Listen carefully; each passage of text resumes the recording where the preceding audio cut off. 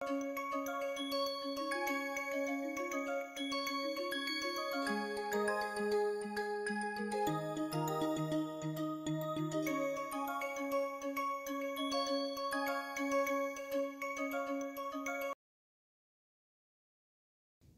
everyone, I once again welcome you all to MSP lecture series on interpretive spectroscopy. I am sure you are all enjoying some of those interesting problems. Let me discuss more problems today. Once again, let me begin with inorganic problem related to phosphorus NMR. And just look into the problem here. Consider all possible isomers that could be obtained for the 8-membered ring compound P4N4Cl4 PH4 and indicate the ideal 31P NMR spectrum expected for each. I have already given the spectra here, but let me explain. So, this is cyclotetraphosphazine because we have alternate double bonds. This is cyclotetraphosphazine. Usually the parent compound has 8 chlorine atoms, 2 chlorine atoms on each phosphorus, and then 4 chlorine atoms have been replaced by phenyl groups. So, we have this composition P4N4Cl4 PH4, and one can start writing all possible isomers. You can also make an attempt. I think only 5 isomers are possible here, and then by using different arrangement of 4 chlorine atoms and 4 phenyl groups here, and the first one is here like this. And if you just look into it, the equivalent phosphorus atoms I have given the same color here. So, 2 blue are there in the first one, and then 2 red are there. They are chemically and magnetically equivalent, and the second one also same thing, but their positions are little different. They are close to each other and they are opposite to each other and 1 bond apart, whereas here these 2 red phosphorus are identical, these 2 phosphorus are identical. And then in the third one, we have 1 phosphorus has 2 phenyl groups and 1 has 2 chlorine, and other remaining have 1 each of chlorine as well as phenyl. And in this fashion, if you just see these 2 are identical, and then P red and P blue are again unique. And then if you look into this one, all of the phosphorus atoms have 1 each of chlorine as well as phenyl, and this one is very symmetrical molecule, and the chemical and magnetical equivalence of all phosphorus atoms is same. As a result, it is expected to show a single resonance here. And now the last isomer possible is, we have something like this. We have a diphenyl phosphorus here, and opposite to that one we have phenyl chlorine, and then here of course 8-membered ring, you should remember it is not planar, it is little bit of puckered one. Only 6-membered ring cyclotriphosphazine is planar, and in this case we have all 4 phosphorus atoms are unique, all different, all are chemically and magnetically very different. So, first let us look into the first one here. First one, and these 2 are identical, they couple equally with the red ones to show a triplet, and then the blue ones will also show a triplet here. First one, yes, 2 triplets, and the second one, if you look into it here, this one and this one looks identical, but they are different because one is here, P1 is here, and these 2 couple with these 2 to show a triplet, and then these 2 would also couple with this one to show a triplet here. And then if you look into 3 here, these 2 are identical, but these 2 are different. First this one would couple to form a triplet, and then each triplet will be split into doublets. So, we will see this here 2 doublets, doublet of triplets here, and then this will couple with first a doublet and then another doublet. So, this if you look into here, it is doublet here and again it is a doublet here. So, these 3 signals are here. This is the ratio, if you look into it, 1:1:2 integration, and then all are different, and the long range coupling is ruled out. So, 2 bond coupling is possible here. First it couples with this one, a doublet, and then it couples with this one, a doublet of doublet. Similarly, red one will couple with this one doublet, and then this is doublet, red one, and pink one here, this couples with the first blue and then the green one, doublet of doublet, and similarly green would couple with first with this one and then this one it gives. So, it gives 4 sets of doublet of doublets. First one will give 2 sets of triplets, this one would give again 2 sets of triplets very similar to 1, whereas this one will show triplet, and then this one will show a triplet, whereas middle ones will show doublet of doublet here, pink one, and then this is all are equivalent, it shows a singlet, and then we get. So, this is how you can draw the splitting pattern for all 5 isomers and understand. For example, when we take this octachloro compound P4N4 say Cl8, and if we add phenylethium 4 equivalents, we do not know what kind of isomer we are going to get, and probably we may get a mixture of isomers. And if you look into the mixture, by simply looking into the coupling constants and the splitting pattern, we should be able to identify how many isomers are formed, and also we can also do quantification in what ratio they have formed. So that would also give you some idea about the overall yield, and then probably we can alter the reaction condition to make 1 or 2 in their purest form. Another problem is there. Now this is with respect to cyclotriphosphazine N3P3Cl6. In that one, 2 chlorine atoms have been replaced by 2 fluorine atoms. As a result, we have N3P3Cl4F2 here. And then again, one can draw 31P NMR for these compounds after writing all possible isomers. Here only 2 isomers are possible. One is both the fluorine atoms are geminal on the same phosphorus atom, or they can be on 2 different phosphorus atoms. 2 fluorines can be on the same phosphorus or on the different phosphorus. So these 2 isomers are there, and in this one, this would be coupled with these 2. So that means we should know the fact that PF coupling is larger, and also it's 1 bond. It first splits into a doublet here, and then each doublet will be split into a triplet because of this one. So we should get triplet of triplets here. So each one will be again triplet because 2 are there. So triplet of triplet here. This is for this isomer for say A, and then this is for B, this is for P, B here. These 2 will be coupling first with phosphorus to a doublet, and then each line will be further split into 1, 2, 3J coupling is there. So 3J coupling is there. Each one will be split into a triplet. So what we get is a doublet of triplets here. And then if you look into this one here, again this will be coupled with these 2 to first form a triplet, and then with fluorine atoms it will split into a triplet here.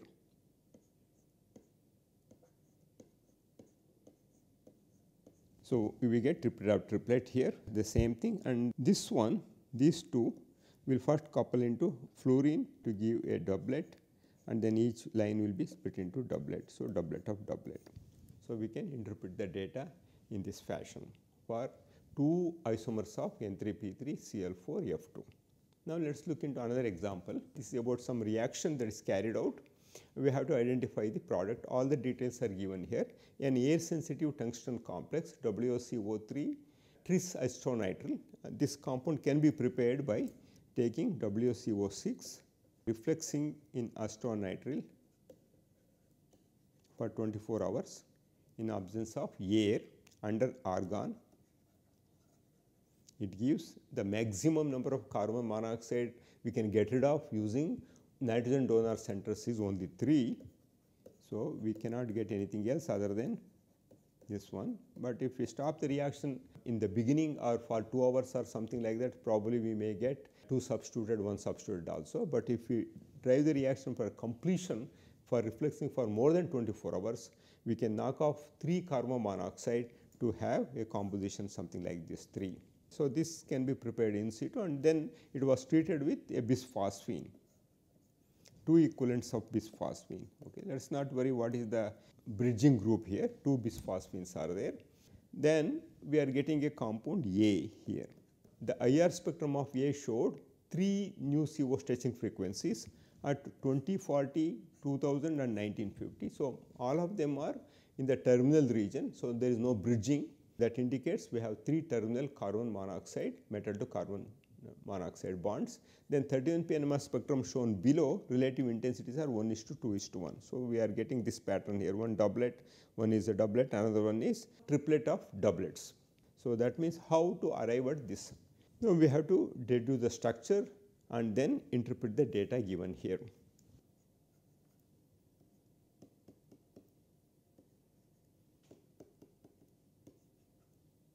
It retains octahedral geometry.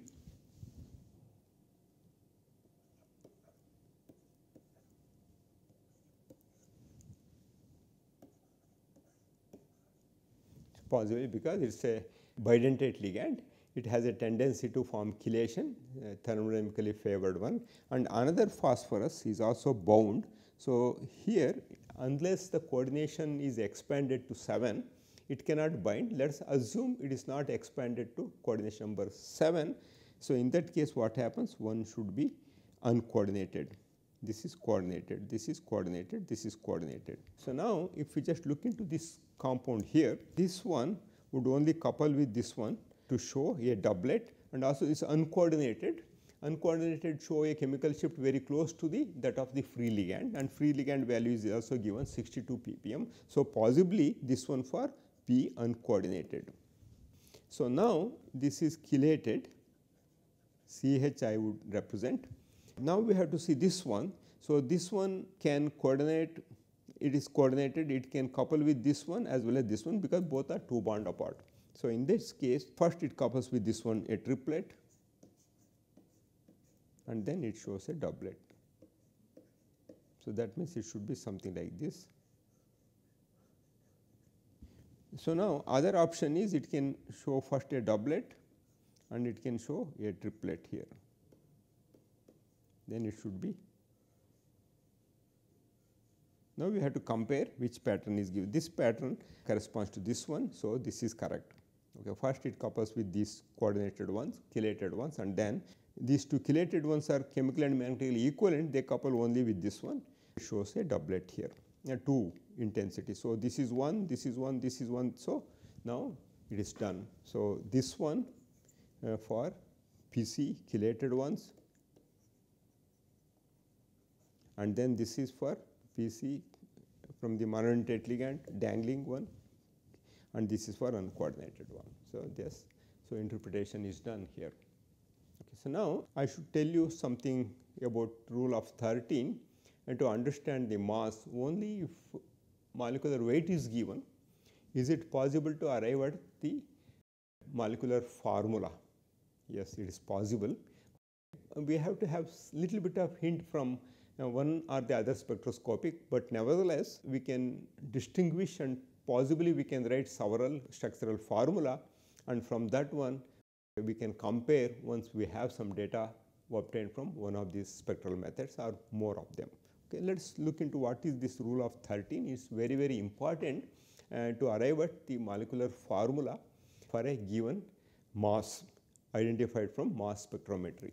So, what we have to do is, once when we get m plus or m, divide by 13, it may or may not be completely divided, we get the quotient and also the remainder.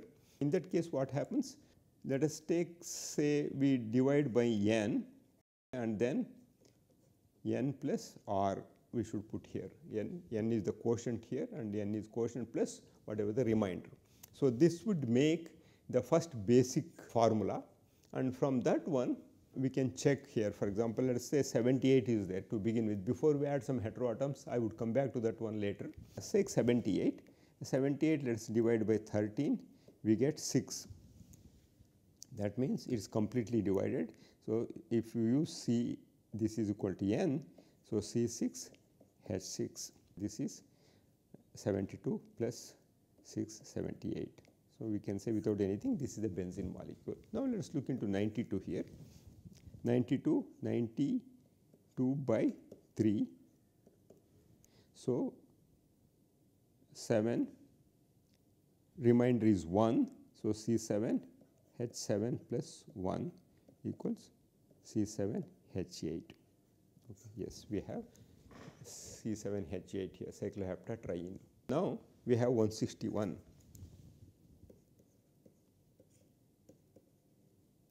What we get is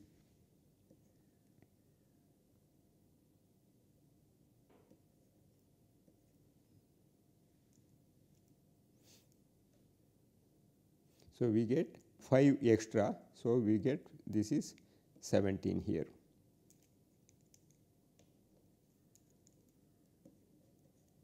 So, this is the formula for a molecule. Now, we have to work out again using another formula, that is hydrogen deficiency index. So, that also we can use it. So, I will come back to those things in next couple of problems. Now, the question is, this is fine, it is aliphatic or aromatic hydrocarbons. What would happen if you have heteroatoms?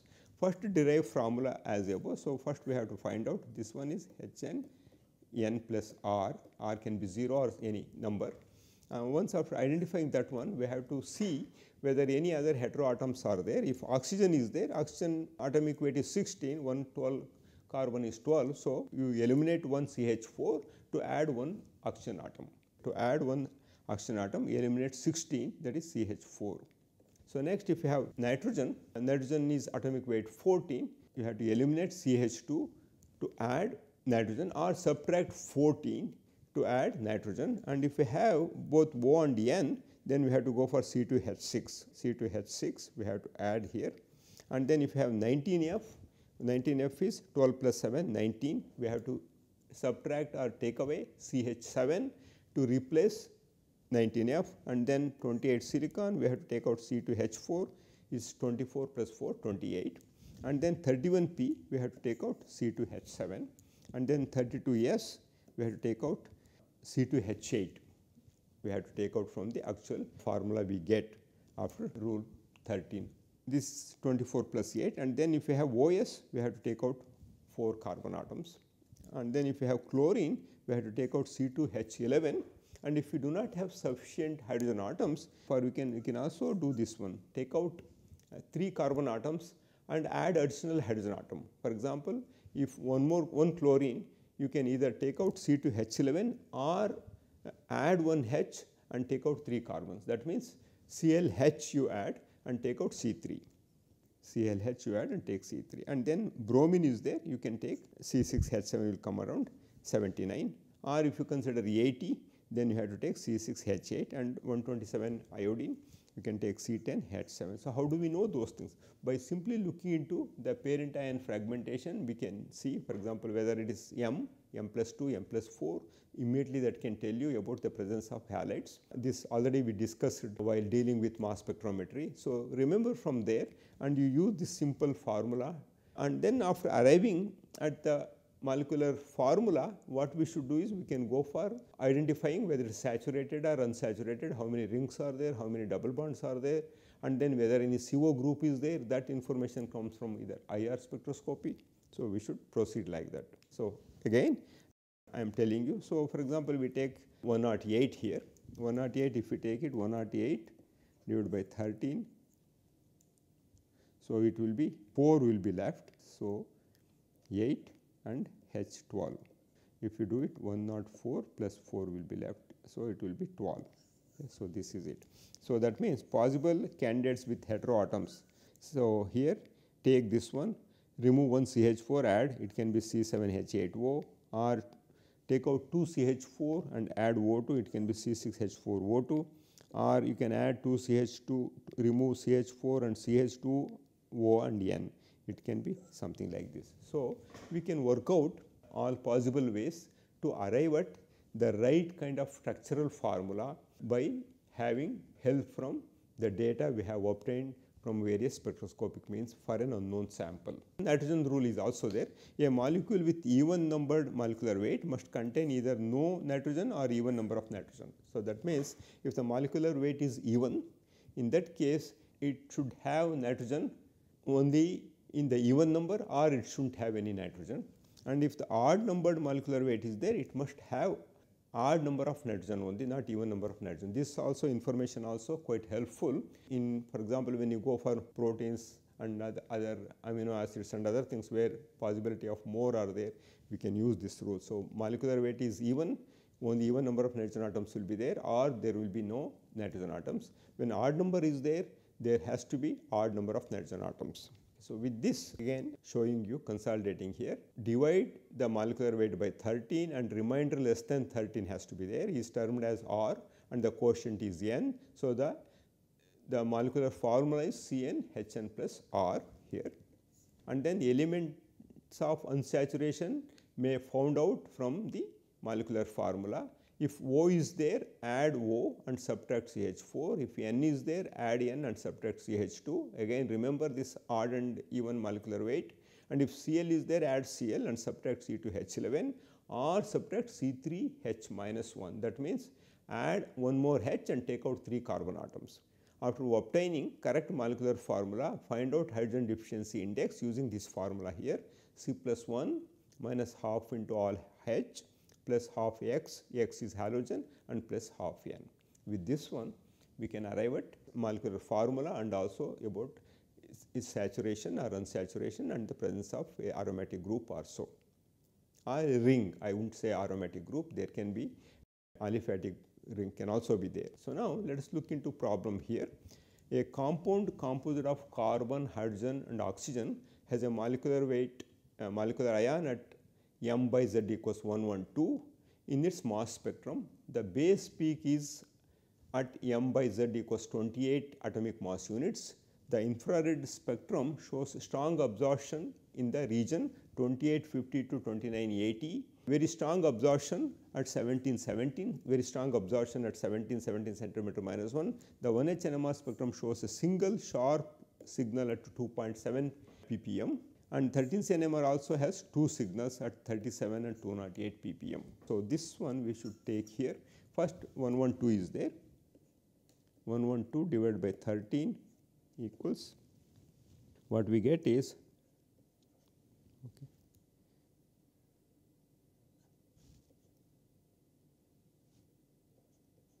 it is 104 and then another 8 will be left. So, it becomes C8H16, and now since it says 1717, there is strong absorption, probably one or more CO groups can be there. Let us try both options.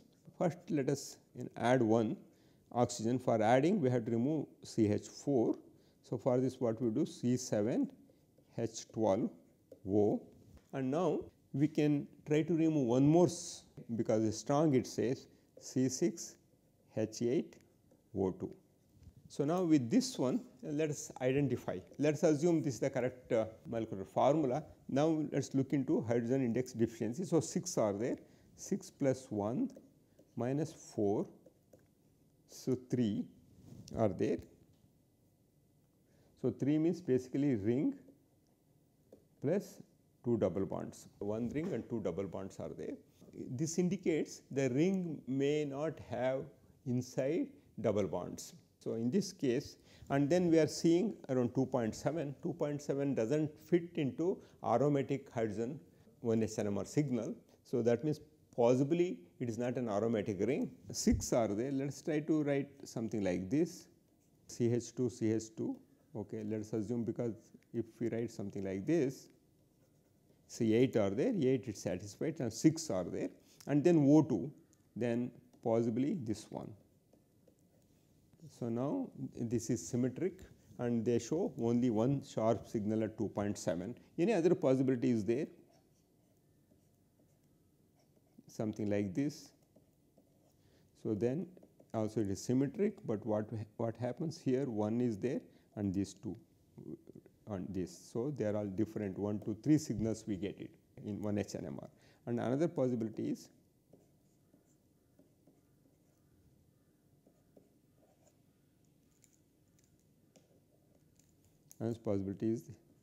this one. In the, so if you do like this, this one and this one are identical and we get two type of signals here. So, that means these two are not possible, this is possible here, and probably the structure is something like this. Now, I have taken for this one here, you can see we are seeing only one signal here at 2.73, we are very close to symmetry. So, oh, yes, this is this compound, it is confirmed from 1H NMR. Let us look into now 13C. 13C shows only two signals, one is this one is this one here, 208 and 36.5. The molecule what we predicted is correct by using 13, rule number 13, and also hydrogen deficiency index. With these two and also getting some vital information from IR spectroscopy and also NMR, we without any problem we identified the right product. So, this is how we can combine all information and also use empirical information, empirical formula that are given by people who have worked thoroughly with this kind of spectroscopic methods. We can arrive at the structures easily. So, let me come back with more problems in my next lecture. Until then, have an excellent time. Thank you.